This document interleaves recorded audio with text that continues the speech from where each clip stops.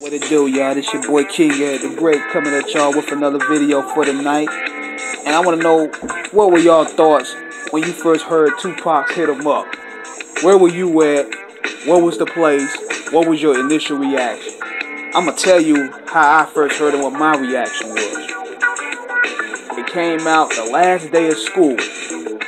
We all had the maxi singles, which that was at the time was popping. Pac had a maxi single out of How Do You Want It? And it had How Do You Want It, California Love, two of America's Most Wanted, and Hit 'Em Up as the last song.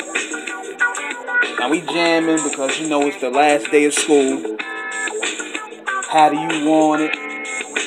Dudes and guys and girls dance with one another on there. California Love, we celebrate. Then it got on the B side, it got a little darker.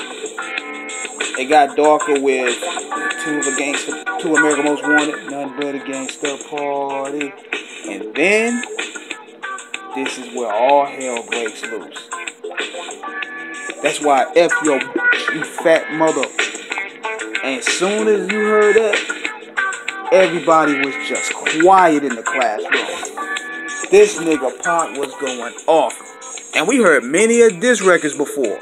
But this record here sounded like a declaration of war.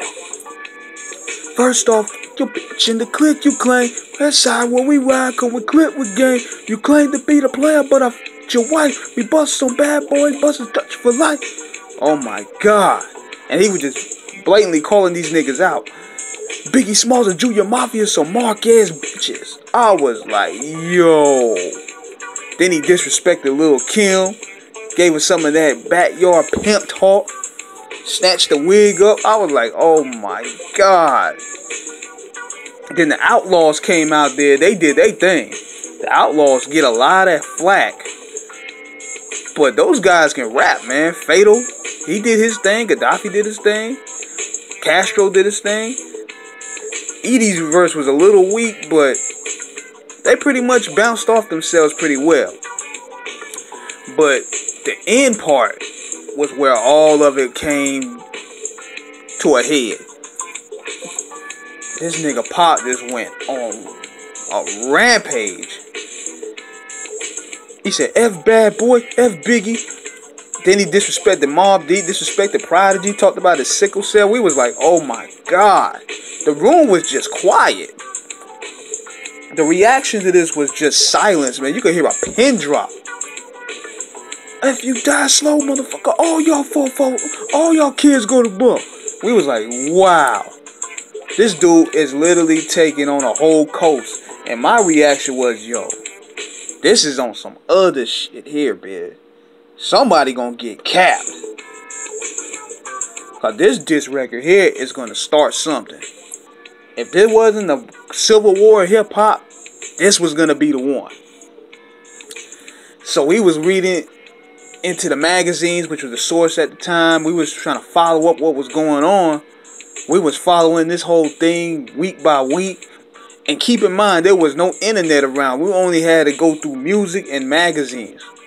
We didn't really have the internet to a degree to rely on unless you had a lot of paper or you was in the suburbs. But a lot of people in the hood didn't really have internet like that. So we had to get our news through word of mouth and radio. I remember even K97.5, they didn't even want to put no respect on Pac after that. So that record there changed the whole landscape of hip-hop. It created a dynamic shift to where disrespect was on the next level. Total violation. I was thinking at that point, to justify this, Biggie would have to shoot this nigga, yo.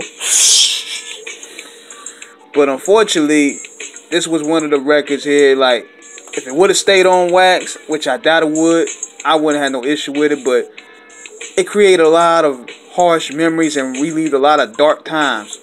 Because Pac would be killed 2 months later, Biggie 6 months later. It created a domino effect. It left an impact in terms of levels of disrespect, but it also left an impact in terms of war that it opened. So this was my thoughts about Hit 'Em Up. It's still hands down one of the most impactful diss record next to Ether.